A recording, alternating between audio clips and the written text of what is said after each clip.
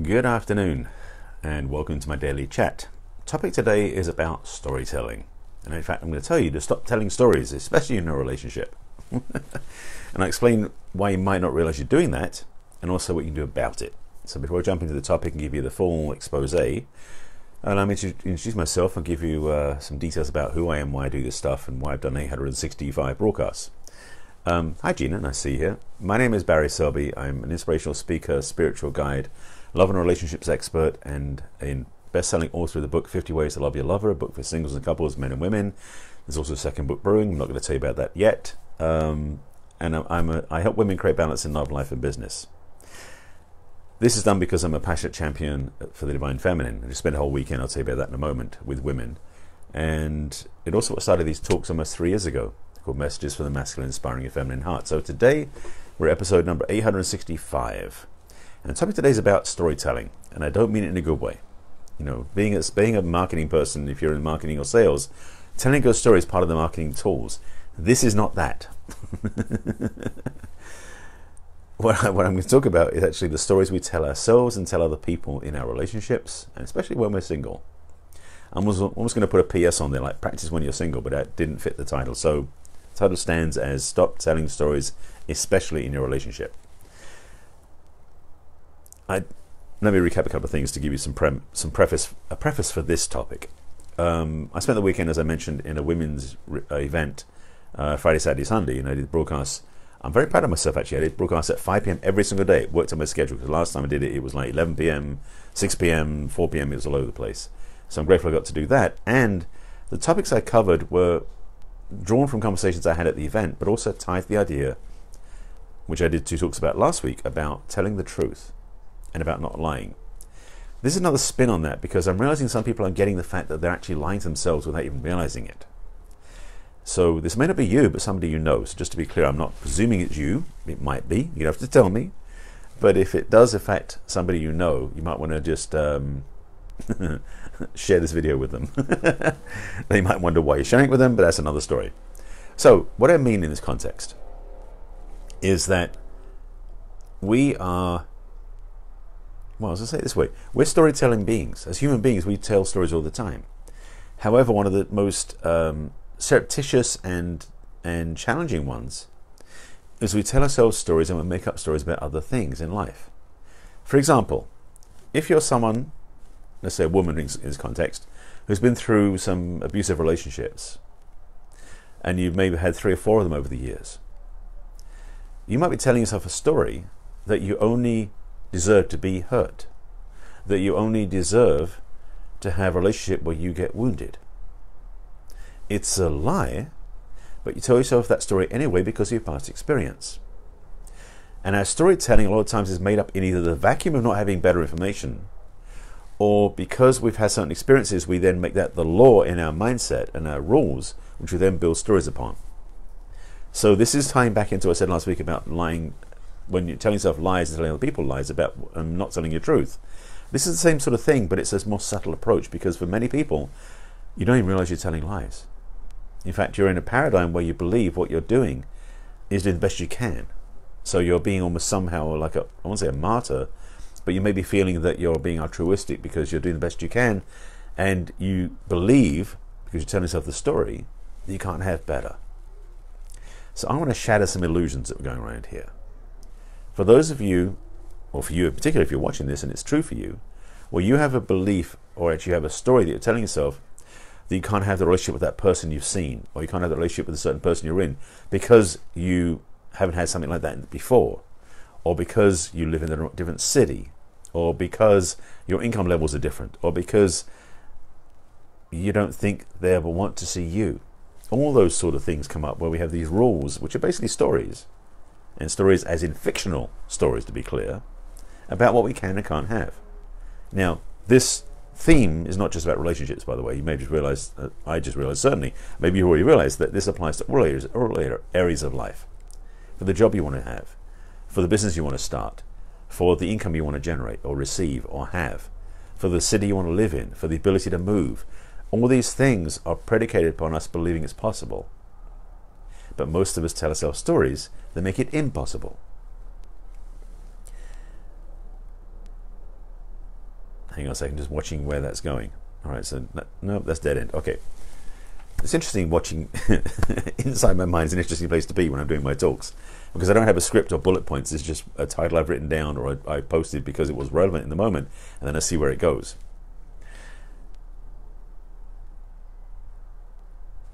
Okay. So we are, and this is the funny thing. Is that true? Okay, I'm gonna throw this out and see if it's true, and I'm not sure if it is or not. But I suspect the more we do this work, those of us doing the personal growth journey, learning and growing, become better human beings, the more we start making up stories that are actually shooting ourselves in the foot. Meaning that the more we grow and learn and become amazing people, because we're actually, let me say it another way, the more we do this work and we realize that we're amazing people, because we already were, we have a tendency to start comparing ourselves more unfavorably with people who are further ahead in the path. Maybe that's just me. I don't know. But I suspect it may be other people too, where we have this paradigm or belief system or a rule that we run that we can never be the best in our field.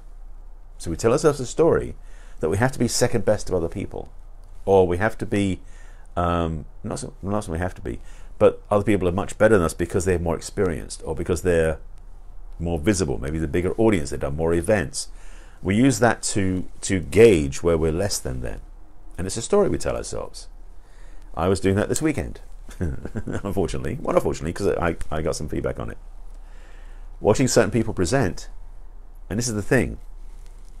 What I'm watching is people on the stage, because they're on stage presenting, they must be better than me. That's one of the rules I've been running, and I blew that up. I blew this up this weekend, so that's why it's on my mind. And I really got clear, first of all, that the skills I already have, the background I already have, and the comfort of being on camera over 865 times is an absolute evaluation that what I can bring to the stage is at least as good as them. But I wasn't telling myself that this weekend. I was judging myself, and this is the thing with storytelling against ourselves, it is judgment. I was telling myself stories about these people on stage because they appeared to have more success. Because they were on stage, they had a much better booth than I did, they had all this stuff, and it was all a story I was running in here. None of it was out there, it was all in here. But again, that thing we talk about is judgment.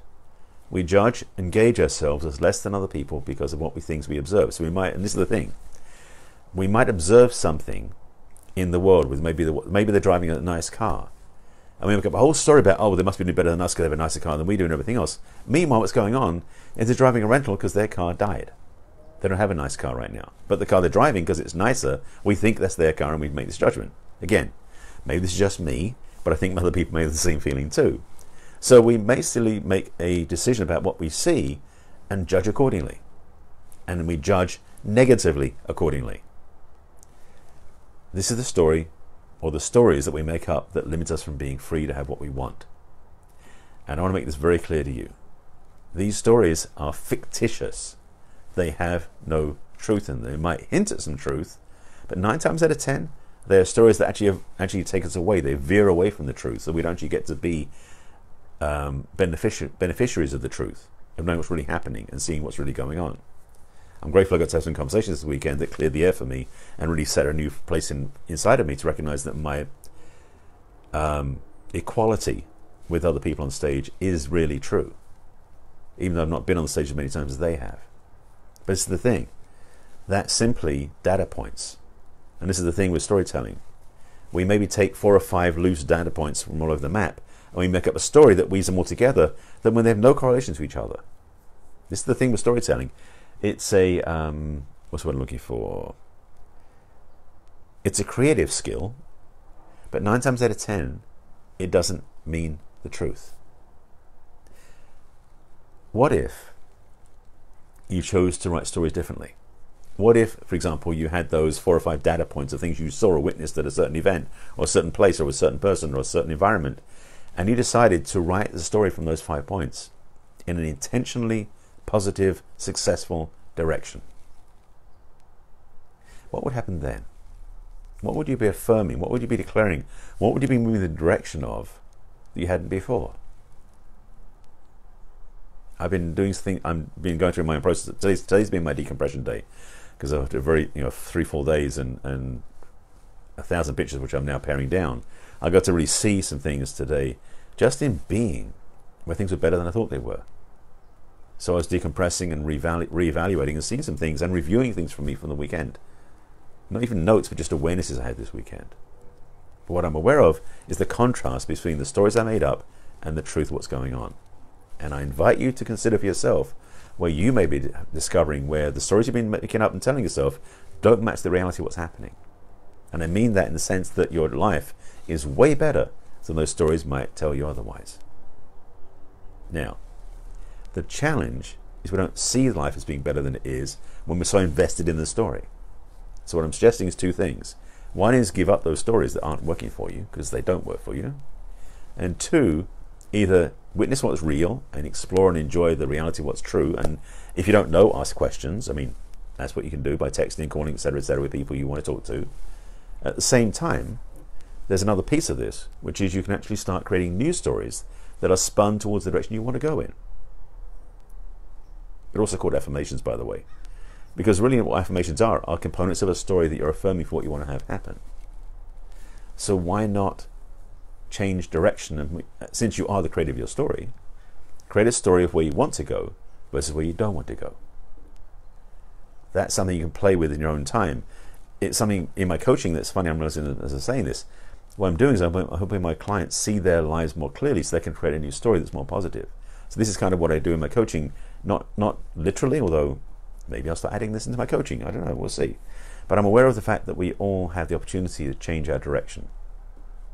Right here, right now, in this moment, you can say, you know what? Life isn't going the way I want it to. I'm going to change that. And it could be just one step, one incremental movement in the direction you want to go in. But by writing out what you want, by clarifying what you want, by owning what you want to have, by affirming your direction you want to move into, you can change direction. In my book, no, it's not in my book, excuse me. In my online course, I have a course for women called Attract the Man You Want, and some ladies this weekend were looking at getting it. Each of the modules, there's 8 modules of the program, have affirmations after each of the different modules because it tunes and accelerates what's happening. So I'm passionate about affirmations being useful. But if you can build a story out of affirmations, now that is going to be fun. You can take your energy, your focus, your enjoyment, your exuberance, your excitement of taking those affirmations and then weaving a story out of them. The way I describe it is called, actually, well, I'm borrowing this term from my master's program because we learned this at the school, was calling it a living vision. So taking your story and making a living vision, a vision being what you want to see, where you want to go, what you want to have. And that understanding will shift your paradigm from limited to open, from impossible to possible, from what not working to amazing. But it's all up to you. So you have the choice to do that. And so I'm encouraging you to look at how you can rewrite your story by simply choosing to affirm where you want to go and start building from there. It sounds simplistic, but it's potent when you start getting the truth in place. So with that, hi Gail, nice to see my broadcast. With that, I'll mention a couple of links I'll put in the comments because I always put a call to action in my videos, as you may know if you watch more than one. Because I mentioned a few things, I'm going to put some in the comments. This is mostly for the ladies, but I will put links in there if you want to get my book, because that's for everybody. I'll put a link in the comments to have a chat with me because you want to find out how to work with me for a woman particularly, because I work with women. Men generally don't work with men, just the way it is. And third, I'll put a link in the comments for my Attract the Man You Want program, so you can check it out. And if you want to get it, you'll have the affirmations and everything with it. It's a whole kit and caboodle. But I'm happy to hear from you. What stories are you willing to rewrite in your life? What stories have you been using, been running, been hypnotized by that no longer serve you? And what do you want to do instead? That's your homework as well, by the way, for yourself. Not for me, but if you want to tell me about it, you can. So take this to heart. You can. The story you're talking about, the story you're thinking about, the story that's in you is absolutely, fully, 100% editable, rewritable, and under your control. You're not stuck anywhere with this. You can change it anytime you want. So why not start now? So with that, I thank you for watching my broadcast. If you haven't seen my broadcast before, by the way, this is my daily Facebook Live. I do this every day at 5 p.m. Pacific time right here on my personal page on Facebook, which is Barry Selby. You can join me here if you want. You can watch the replays if you want. That's on my business page, which is barryselby.author, although only about half of them over there. For some reason, I think Facebook doesn't save that far back or doesn't present that far back. But my business page is barryselby.author. You can like my page and watch the broadcast there. However, I've been backing them all up because I learned when I was using Periscope to do that. So if you go to my YouTube channel, I have all of them there. So my YouTube channel is Barry Selby, as most of my social media is. Subscribe to my YouTube channel, and there's a playlist on there called Messages from the Masculine. All 865, including this one, will be up there. So with that, thank you for watching. I do invite you to check out my other work, check out my other videos, reach out for support, click on the links, get some help, rewrite your story, transform your life, and have what you really want. That's my wish for you. That's my intention for you. That's what I'm holding for you. And if you want to get to work together on this, I can help you with it. With that, thank you for watching. I will see you again tomorrow, same time, same channel. And take care of yourself. I'll see you again soon. Bye.